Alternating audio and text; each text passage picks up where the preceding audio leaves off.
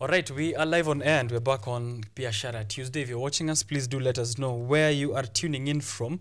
That was interesting to see my producer and director here at KUTV, Boniface Odhiambo, for the first time in front of a camera, and it's interesting. Please do make sure you follow up on his work.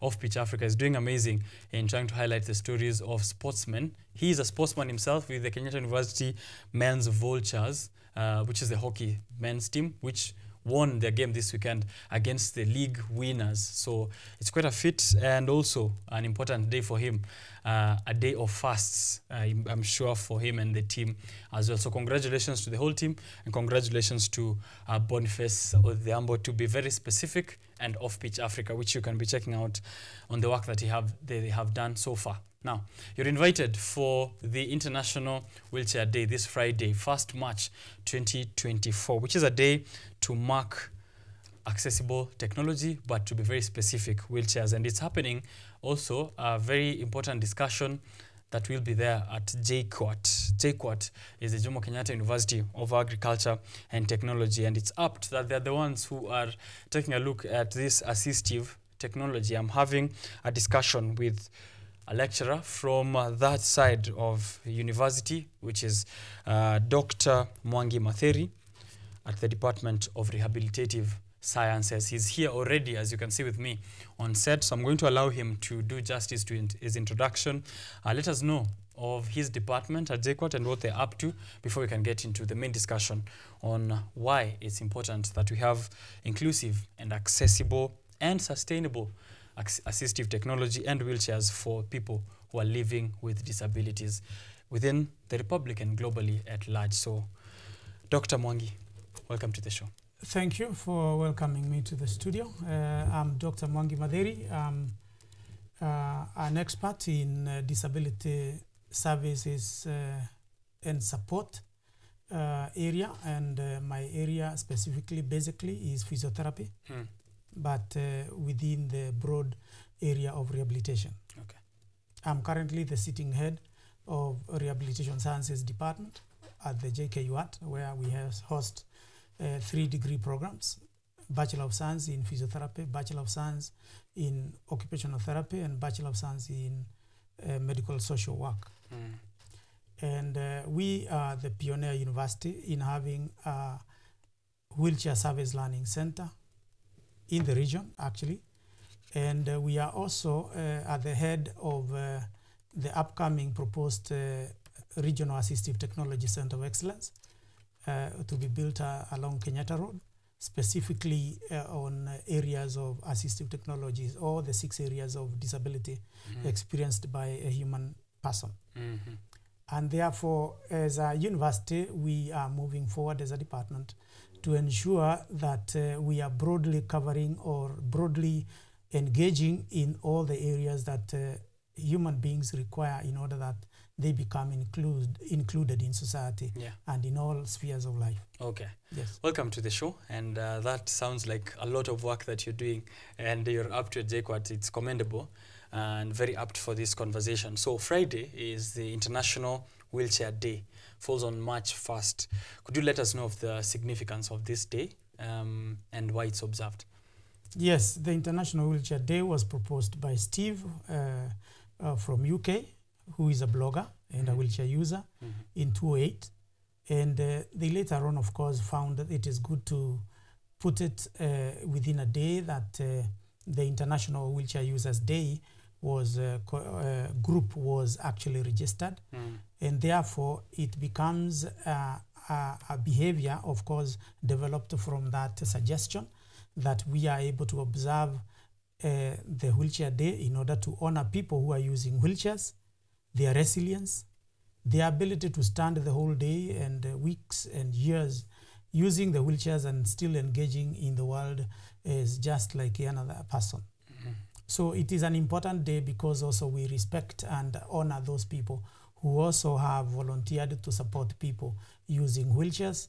And in fact, you can imagine about the engineer, you can imagine about the health worker, you can imagine about the caregiver, all those people that come together in order that they can support that person with a wheelchair. Yes, it is also a time for us as a country and people to reflect on the actual needs of people who are not able to walk. Yeah. Yes. All the needs. All the needs. Including the wheelchairs as the main conversation, but also accessibility at large. Accessibility and inclusion in all spheres of life. Actually, the uniting to act, or the call to action that I see here, is a call for inclusive and collaborative efforts in combating persistent mobility barriers. So maybe if you can talk about the mobility barriers, how do they look like currently? Mobility barriers are created by us as society. Mobility barriers are those things that we construct amongst us, like buildings, and we do not recognize that we are abled differently. Mobility barriers are not providing for the mobility component. If you do not provide a gadget that provides somebody with the ability to transit from one space to another, that is a barrier by not providing. And also mobility barriers are attitudinal, because we could have an attitude of not including people. And therefore we make our ways to the spaces, whether in the sports arena, in recreational areas, in classrooms, at place of work, by not creating those environments or adapting them for those who are able differently. We, in a nutshell, actually are falling off and making the world not including others, and therefore creating barriers. Creating barriers is actually a social issue. Yes. And it needs fixing by everyone. By everyone, society, not just people living with disabilities. This is something that even if you didn't have someone living with disability or able differently, you should be thinking about. So if I was that kind of person, and we are talking about accessibility and inclusion, how do I participate?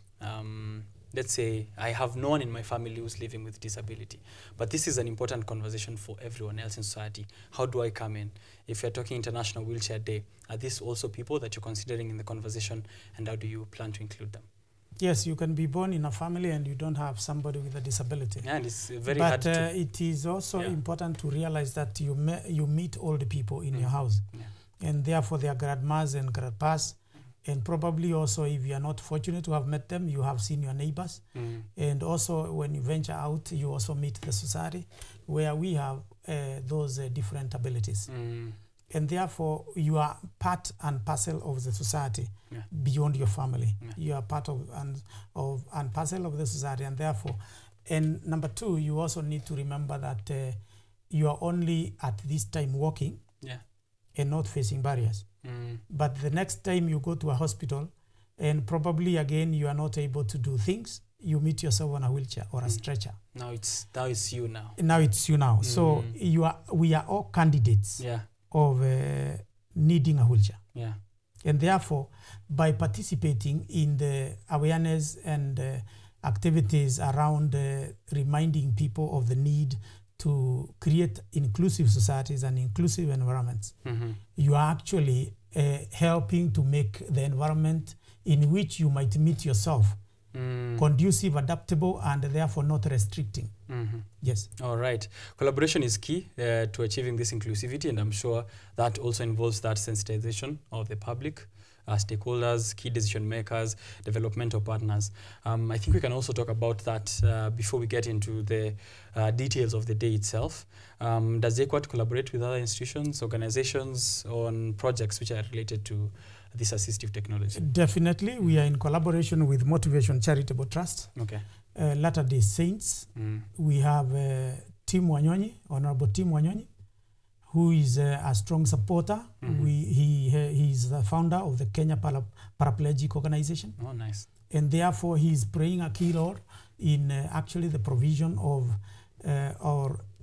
the key role of providing people who are able differently with assistive technologies, and particularly the wheelchairs, and is keen to ensure that every person in Nairobi has a wheelchair that is appropriate. And of course, he is repentant of what he may have done in the past, not having provided an assistive technology that is appropriate. And therefore, also, we have other partners in coming in, because we have the WHO. We are working closely with WHO. We are working closely with the MOH, rehabilitation section, and therefore we have actually working collaborations in JKUAT that are making the issue of the wheelchair service availability and also functional, actually, or to function. That's what I mean. Okay.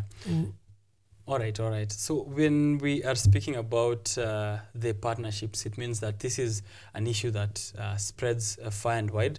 Maybe an understanding of the extent to which PWDs and maybe children, which I think has been a very specific mention here from you, that children living with disabilities are also largely excluded, or a big part of this population which is excluded in matters of inclusion and accessibility. To what extent? If we have numbers or even just a scope of how big this problem is. Let's think about our population. Our population, the biggest layer of our population are children who need to go to school. Yeah. And a child may have a disability before birth, during birth, or after birth. All of us gain disability that way. And of course, the interaction with the environment in which we live, we develop disabilities. Now, imagine that a child is born with a disability, or before birth, after birth, or during birth. And then that child has to go to school to develop the skills or the learnings the brain needs, and then the learnings to skills in a college in order that they become adults with employable skills. Now, that child is not provided with assistive technologies, and therefore, they cannot be admitted in a school if the parent cannot come with a child with an assistive technology, like a wheelchair. That it means the child will remain at home, technically blocked from the school entry, and therefore the pursuance of the necessary knowledges that are supposed to be embedded in his brain. And eventually he becomes an adult who can function, who can create income for himself. That child is excluded. Yeah. Number two, the child is excluded together with the mother, because the mother or the caretaker who is left with the child cannot go to earn an income. So the mother loses the job because he has to take care of a disabled person in the society who belongs to the society. And therefore she becomes a caretaker of the future generation. Right. And loses a job, does not have income. What happens? That child whose mother has no income ends up without food or ability to access good food. And that child therefore suffers, or is likely to suffer, from malnutrition. That's true. Malnutrition will bring about diseases that would worsen his already disabled situation. And that worsening of the situation is likely to lead to more disability. Right?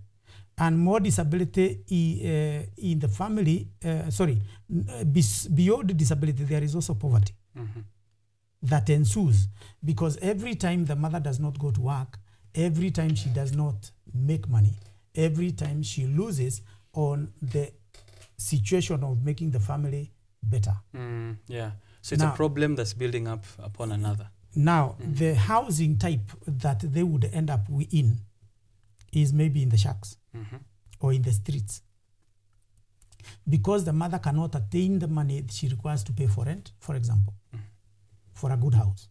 A house with water, a house with good toilets, a house which has good amount of air, an area where there is the environment looks conducive, and maybe probably also away from the school. And therefore, the child will be excluded in many ways. It's getting worse. Accessibility and inclusion is getting worse. Yes. Okay. That is an interesting perspective for people who might not have the bigger picture of what the effects are looking like if we don't think about accessibility and inclusion from the very initial stages. And while we are still at that, and partnerships and of course ensuring that the whole society is rallying behind this, part of the activities that you're up to and will be up to in this, trying to bring together persons with disabilities around the world, and of course in Kenya to be specific, is the assessment of wheelchair users and issuing of custom-made wheelchairs, right? And we've seen this kind of efforts from everyone in society.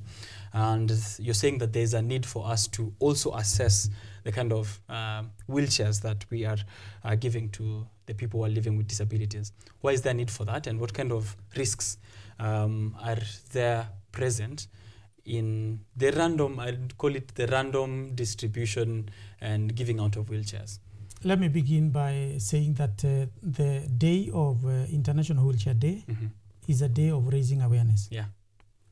So we need to raise awareness generally. Second is to focus on actual provision of an appropriate wheelchair. We want to demonstrate that we need to provide the wheelchair by assessing the client, fitting the client, and then training the client on how to use the wheelchair. Yeah. An appropriate wheelchair is that wheelchair that is assembled to meet the needs of that particular person in terms of his body size, in terms of his weight, in terms of his lifestyle, in terms of what they do and where they live also. Because a wheelchair that cannot enter an office, for example, this studio, is not appropriate for the person who is working in the studio and has a disability, or does not have and he has come to be interviewed. A wheelchair that cannot go on a rough road where somebody lives, or the sandy beaches of Mombasa, is not appropriate for the use in that environment. A wheelchair that cannot support the person from all the sides and take the body weight and distribute it equally so that they do not get tired. They take the whole day using the wheelchair. Yeah. It is not appropriate. A wheelchair that has taken somebody's posture to become a deformity, or rather the posture might have been good initially, but because of the inappropriate wheelchair, they have to fit. They have to carve themselves to fit in the wheelchair. That wheelchair is not appropriate. It is not good to use. Right. We cannot donate a wheelchair and claim to have done justice to a person with a disability, because what they do is the unfitting wheelchairs end up creating persons' environments to become an environment in which they develop bad postures, deformities, and eventually they cannot even fit in an appropriate wheelchair. They also develop pressure sores. How much does it cost to treat a pressure sore? 350 to maybe $1 million. Wow. It depends on the hospital you go. How long does it take? 6 months to 1 year. What happens if somebody was incontinent and contaminated the wheelchair? Or contaminated the wound or the ulcer. Yeah. It can go into the blood as an infection. And then you need very, very strong drugs for medication and admission in probably HDU and ICU. And you may never come back to the society. Because of that assistive technology that was supposed to make your life better. That was donated. Yeah. And somebody thought that he had done justice. It is injustice to provide an inappropriate wheelchair, and we are insisting that a wheelchair should be included in the medical list of medicines which NHIF is covering, the medical list of the things that are recognized as things that as medicines that should help persons who need care, because a wheelchair is one of the care items. Somebody may need an antibiotic. Another one may need another form of drug, like for diabetes. Another one may need mental health drugs. But one needs a wheelchair. They are equally having equal rights. Yeah, I see it. That's true. that the government has a very important part to play in ensuring that there's also safety in these wheelchairs. And I was actually going to get into that next part, which is disability mainstreaming. And maybe you can let us know what that means, because it's maybe a new term to many of us, and how important, because now you've already touched on it, that they can include this in what they're covering in the health insurance fund. In what other ways can the government further support initiatives like what is happening at JKUAT in creating a more inclusive environment for people living with disabilities, but also specifically to wheelchairs, such that if I am in Kisii, personally, I do have an aunt who has mobility issues. So they do actually require a wheelchair. And one of the things that we've struggled with so far is to get her one that is appropriate for her. So that's been changing. Every year on, she needs a different wheelchair. In what ways can the government further support to ensure that these users can get to facilities? Maybe they might not access the JKUAT Service Center, but they get to facilities where they can check how good it is, maybe servicing, and all the other necessary measures around getting safe wheelchairs. Yes, let us begin at disability mainstreaming. Yeah. Do people understand what mainstreaming means? Mainstreaming means all areas of government services, education, employment, sports and recreation, infrastructure in terms of buildings, roads, that is transport, all aspects of human living, right? Whether you are a lecturer, you are a student, you are a military officer, all aspects and where human beings go and do things in order they learn, if it is in school, or they earn income if it is a job. All those areas are mainstream areas, including social services. And therefore, disability mainstreaming is to ensure all those areas, if they are built environments, they are inclusive. If they are policies, they are inclusive, and therefore they do not exclude people who are abled differently. Whatever the situation is, whether it is a service or whether it is an area where somebody goes and rests and enjoys, all those areas, when they are built in recognition of the different abilities, and therefore they become inclusive, that is what we call disability mainstreaming. Disability mainstreaming allows that the universities, all universities, should be able to admit students who are abled differently and give them education without telling them, you are deaf, or you are blind, you cannot fit in this university. Yet they are actually national institutions, facilities, from where learning and training takes place. JKUAT is heading there. Right. KU has been there. Right? Yeah. So it is every aspect of our lives where people go. That is disability mainstreaming. Right. From the aspect of what we are doing, we are only doing a little of what we should do, and you should also do a little of what you should do, and the other person and other partners also should contribute a little of what they know and they can do in order to make the environment in which human beings live inclusive, and also that the lives of persons with disabilities are improved, and therefore they enjoy a good quality of life. Right. While we are still on government, I think a very special shout to Senator Crystal Asige, who was also born and abled differently, but is now fighting for the rights of people living or people who are abled differently. We are trying to change also the vocabulary around, we've moved, at least we've made steps from when we were insisting that disability is not inability. And now I think everyone has forgotten the word inability. It doesn't exist anymore. I think now it's time for us to move to the next phase of this language, which is abled differently. I think that's also part of inclusion within society. So Crystal Asige has been fighting for those kind of rights. And and that representation as well in Parliament. Framework around the policies which are necessary to ensure this, and I'm sure Honorable Timothy Wanyonyi has also been at the forefront of this. So it's very encouraging to see that there are people even within government who are also representing and taking care of this, and this is happening in both houses. So very commendable, I think, there. Now, when we're talking about accessibility and inclusion, I think affordability is also part of this conversation.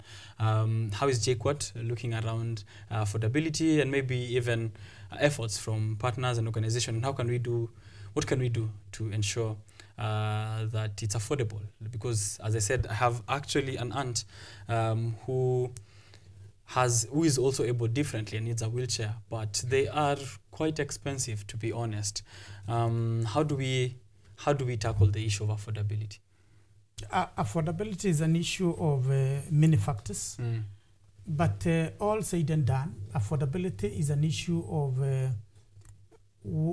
when government wants to make income or raise taxes on matters, on issues, on matters on the equipment or the facilities or the ATs, assistive technologies, that are required by persons with disabilities. Yeah.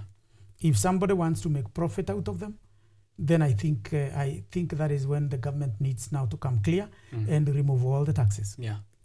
Right? Then, of course, there are other players within the circle of the assistive technologies and matters disability. What is there that we can remove in order that we can make this person afford this wheelchair? Right? If we work collaboratively as partners, we can decrease the price of the wheelchair, right? Yeah. And we make it available to people. Number two, we have wheelchairs which are being sold in Nairobi and other places, which are aluminium, and within 6 months they break down and they cost about 15,000. If the government had put a caveat that no such wheelchairs should be coming in Kenya, right? We restrict and we insist that the wheelchair that is going to be brought into this market has value for the money. Then we would have wheelchairs which are taking 3 years, 4 years, 5 years without breaking down. Yeah. And at least the canvas and other aspects of the wheelchair will have broken down before the metal. And probably also they can have been repaired once or twice. That is what JKUAT is insisting. We have developed a prototype wheelchair which we have taken through clinical trials. Nice. And which we want, and we are insisting that we should go full hog to national manufacturing. So that wheelchair, we have checked and found that people are saying it is comfortable, it is aesthetic, and if we can have a variety of those wheelchairs, but locally assembled, manufactured, we shall bring down the cost of the wheelchair and its access. Number two, with the upcoming WHO AT Center of Excellence, its logistics is to include the KEMSA distribution chain in order to make the wheelchair to move to every county, right, through the KEMSA chain. So if JKUAT is playing that role in terms of bringing together the partners and also harnessing the synergies of the partners in order to make things work for the person with a disability. You don't have to go to Kisii to take the wheelchair. You will only tell your mother that the wheelchair has been brought to the county. Yeah. And therefore she will only need to send somebody, and probably again, she will have to attend to a clinician, to go to a clinician for assessment, fitting, so that the wheelchair that she's given is not any from the store. Yeah. It is that which meets her needs. Yeah. Yes. Tailored, very specific. Very specific to her needs. Yeah. Yes. Okay. So custom-made wheelchairs are going to be a very big way in which we maybe subsidize this cost. Custom-made wheelchairs are one way of not subsidizing the cost, but yes, alleviating the cost of sitting on a wheelchair. Yeah. The cost of having an ulcer or a pressure sore that will gobble 350 to $1 million. Yeah. And even probably death in the family. Yeah. The cost of having wrong things will be alleviated, postponed, stalled, and probably we shall have longevity in terms of the lives of persons with disabilities who are sitting on wheelchairs. Right. Yes. That's great efforts happening at JKUAT, and I think every other institution of higher learning should emulate. It's time that we moved to a phase where research and such kind of activities are ingrained within our institutions of higher learning. KU has been making efforts, JKUAT as well, and we're hoping to have this across, of course, institutions of higher learning, which set pace even for the government in terms of what is needed and where studies that are necessary, and in which areas that we are lacking. Let's speak about the day itself now.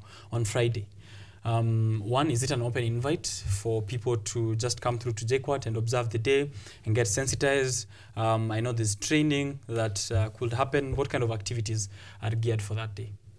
Yeah, we have two specific things we shall do. Okay. We shall raise awareness. We shall meet at the flyover of JKUAT, that is the Juja flyover. We shall have a band to walk with us, Nice. to drum up support from the public, to sensitize them. We shall walk through all the way to the main gate of JKUAT. And then, of course, after entering the university, we shall have the guests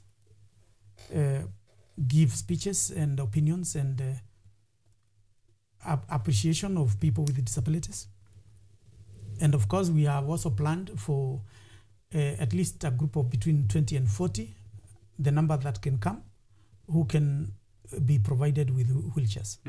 Yes. Okay. Yes. Because you're the head at the department and taking care of rehabilitative sciences, and I just give hope for institutions of higher learning, maybe now to bring it back down to JKUAT. You're looking to the future. Your hopes and aspiration for JKUAT's continued contribution to creating a world without barriers and for people with disabilities. What are your hopes and aspirations there? My hopes and aspirations is gaining more numbers of students who are well trained and fitted for the purpose. Yeah.